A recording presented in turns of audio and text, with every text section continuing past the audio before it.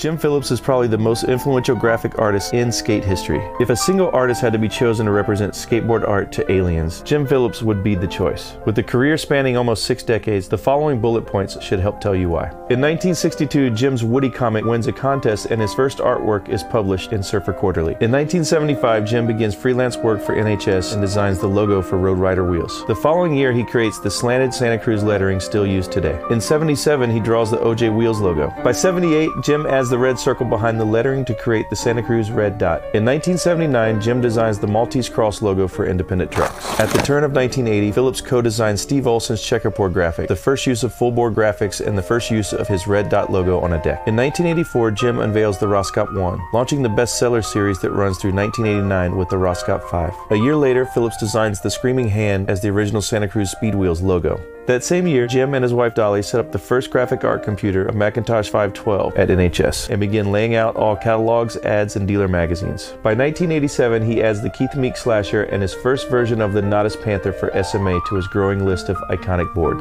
Hitting peak productivity right in time for the late 80s boom, in 1988, Phillips pumps out the Jason Jesse Neptune and Sun God models. The second version of the SMA Nodus Panther, the Corey O'Brien Reaper, the Hosoi Rockets Wheels logo, along with the box art for Wheels of Fire. The list of iconic graphics created at Jim's peak are almost too many to name, but by 1989 he is also credited with Jeff Grosso's Toy Box, Alice in Wonderland, Demon Bat, and Good and Evil models, Jeff Kendall's Atomic Man, Tom Knox's Ghoul, as well as more video art for Streets on Fire. In 1991, with the industry upheaval of the Big Five, Jim leaves Santa Cruz to return to freelance art. Over the course of the next decade, skateboarding turns its back momentarily on its own history. Cut to 2002, and interest in skateboarding's past undergoes a renaissance. Rich Novak of NHS orders 36 paintings from Jim, creating the largest collection of Jim Phillips art at the NHS offices. In 03, 06, and 07, Phillips publishes 3 widely acclaimed books of his work: Surf, Skate, and Rock Art of Jim Phillips, The Rock Art of Jim Phillips, then The Skateboard Art of Jim Phillips. Finally, in 2008, Jim returns to NHS, signing a license and agreement as well as creating new designs. Santa Cruz begins reissuing Jim's artwork on both old and new decks, shirts, and wheels to great success.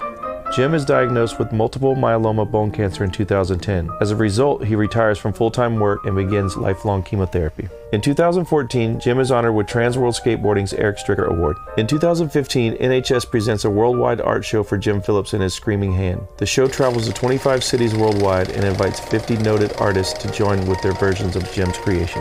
In 2017, Jim Phillips is inducted into the Skateboarding Hall of Fame and presented with their Icon Award. That same year, Jim and his wife Dolly celebrate their 50th anniversary. In 2019, Jim continues to draw when he can. He also continues to battle cancer, and odds are almost 100% certain that any skate shop on the planet you walk into will be showcasing multiple products bearing Jim's artwork. Jim Phillips' influence on the pastime remains as strong today, if not stronger than ever. Thanks for everything, Jim. Skateboards wouldn't look the same without you.